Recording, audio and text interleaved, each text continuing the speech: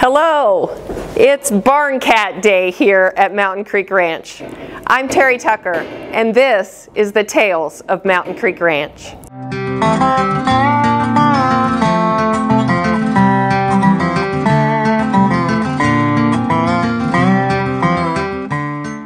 We did an earlier Tales of Mountain Creek Ranch about the barn cat, and we were asked to do a little bit deeper dive in what we mean when we say every culture could include a barn cat and be successful.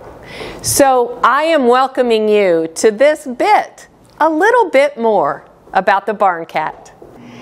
I'm excited to bring the bit to you because the bit is just a little bit of leadership talk, a little bit of some coaching, a little bit of sharing of stories about experiences we've had. And so I welcome you to a little bit, and I'm excited to share this next episode with you. So the question that's on the table that really challenges us in this episode is, what is culture? What is culture? I get a lot of times my clients will say, oh, you should go to work for our company because of the culture. And then you ask the next question, and the next question is, so what is your culture?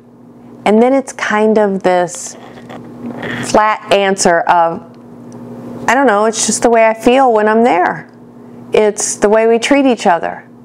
And you know, that answer is actually very honest and very true. Culture really is the way we treat each other. It's the unspoken norms.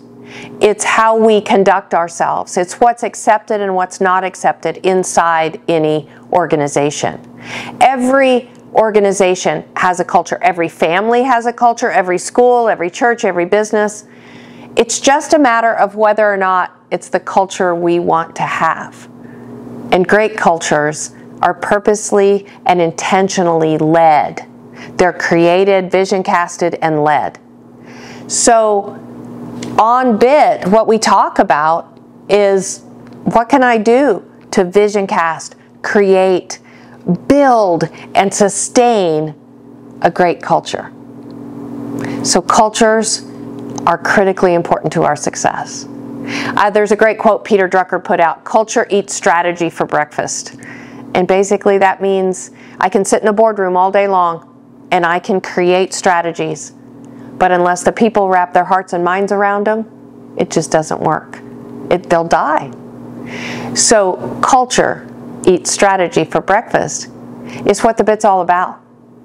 Now, what we're talking about today is one individual personality type that is within our cultures or should be within our cultures. And that's that crazy barn cat that we met earlier. So great cultures are visioned, they're created, they're led, and they're sustained. And I will tell you that sustaining them is the hardest part. And that's why we need a barn cat, because the barn cat helps us sustain it.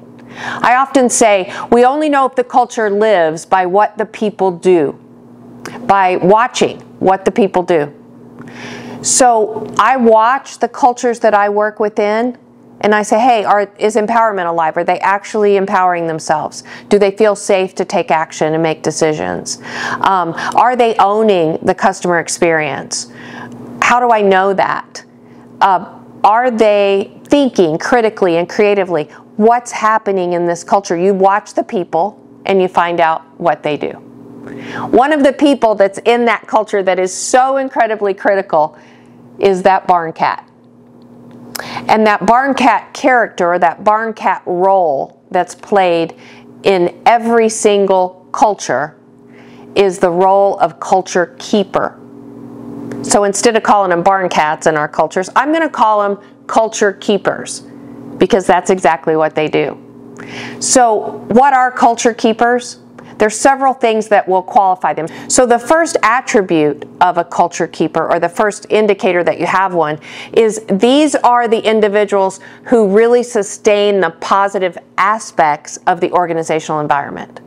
So they are the ones that are lifting up, they're the ones that are praising, they might be the ones that are leading your stand-ups. You find them at the heart of all the positivity that's happening. The second is that they are allowing others to orbit around their positivity. So it's not just them being a cheerleader, they're actually magnetic. They're people that draw people to them and encourage them to orbit around them. So it's like the barn cat that sees that little sleepy cat over there and says, "Oh no, you're not sleeping on my watch," and runs over and just pounces on them, and pretty soon they're rolling around and playing and laughing. And then that second cat that at one time was just minding his own business, just cruising, is now going around picking on another cat and saying, "Hey man, let's get this going." Culture keepers are kind of like that. They go from one situation and rally up and go to another situation and rally up, so they allow others to orbit around them. Culture keepers, typically, number 3, they have incredibly high emotional intelligence. So what that means is they're pretty solid members of your team emotionally.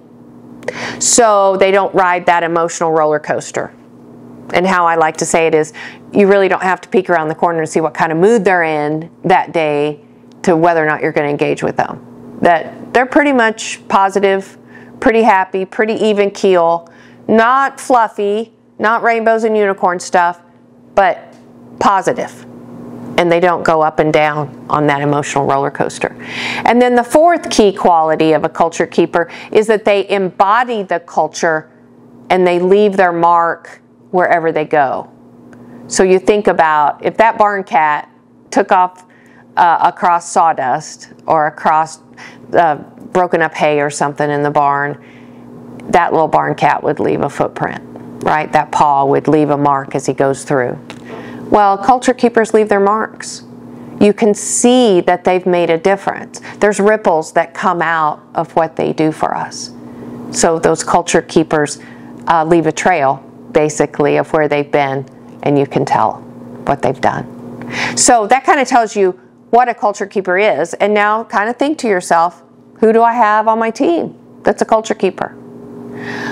When we are looking for a culture keeper, when we want somebody to become a culture keeper on our teams, we want to lift somebody up and say, "Hey, I trust this culture with you. I count on you to keep it going. I count on you to allow others to orbit around you." There's really 3 traits that we look for in that culture keeper.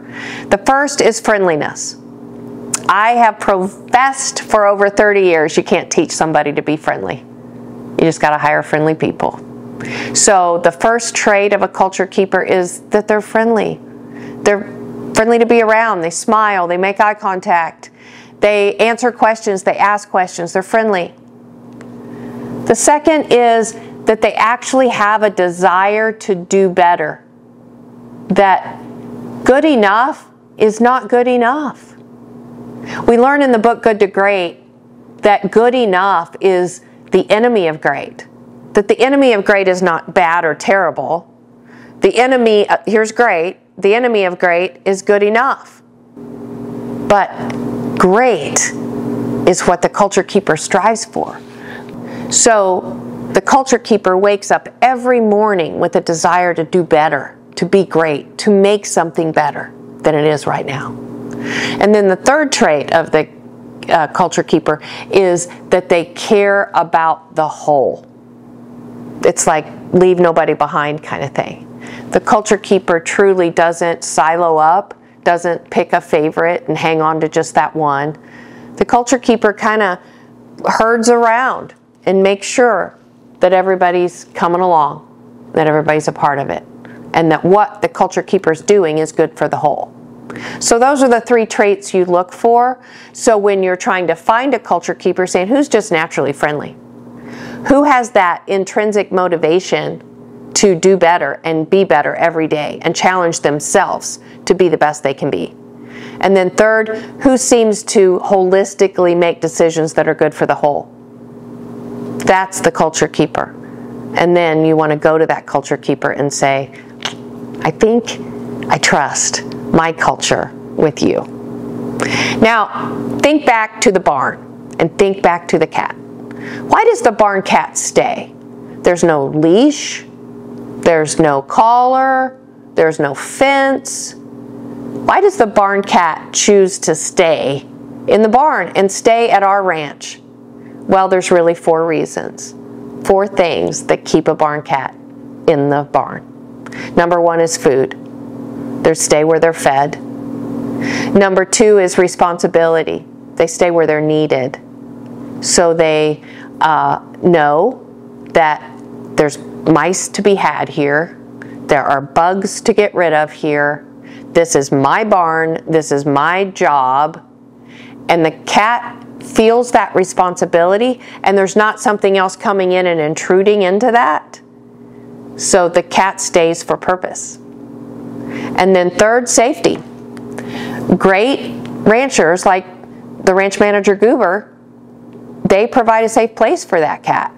Little holes in the hay, a little door that bigger predators couldn't get in, but the cat can get in, safe place to sleep and relax. So the cat knows he's safe. And he's safe in the barn. He's going to stay. And then lastly, praise. You know, when we were shooting that video with the barn cat, there was absolutely no problem going over and picking up one of those babies. They wanted to be scratched behind their ears. They wanted their bellies rubbed. They loved that affection and that praise. They stay because they're social. They stay because they know they're appreciated and loved. So what in the world does that have to do with our work life or the teams we lead? The same exact thing. Why do culture keepers stay in our cultures? They stay in our cultures because we feed them. We give them opportunity to learn and grow.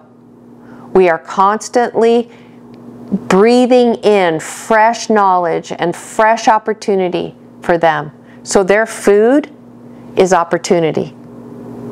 The next is responsibility equals purpose. They stay because they have a purpose and they know that purpose and they get to fulfill that purpose in our cultures. We want them at the table and we need them at the table. So they know that they are making a contribution that matters.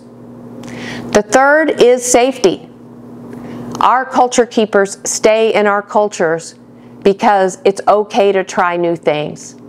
It's okay to maybe make a mistake and apply that learning and try again. It's okay to have an idea and raise your hand and say, what do you think about this?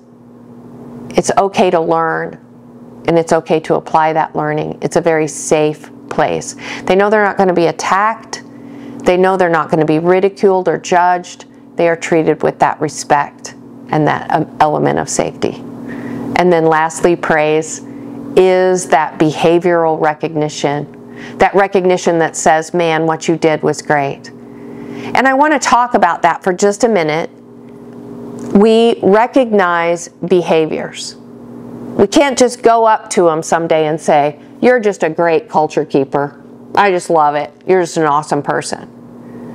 The reason why is they don't know what they did that you thought was amazing. And most importantly, the guy standing next to them doesn't know what that guy did that you found amazing. Behavioral praise, behavioral recognition gets more of the behaviors that you would like to see. So that's why our culture keepers stay. And our culture keepers are so important because leaders, we can't be everywhere all the time. We need those eyes and ears. We must purposely and intentionally find our culture keepers and allow our culture keepers to keep our culture the way we would like it to be. And then praise them, celebrate them, and give them a safe place to stay.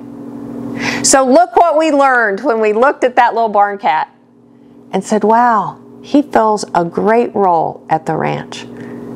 The ranch continues to teach us lessons of leadership, and our bit will continue to bring those to life with you each and every week. Thank you for joining us for a little bit more on this Tales of Mountain Creek Ranch.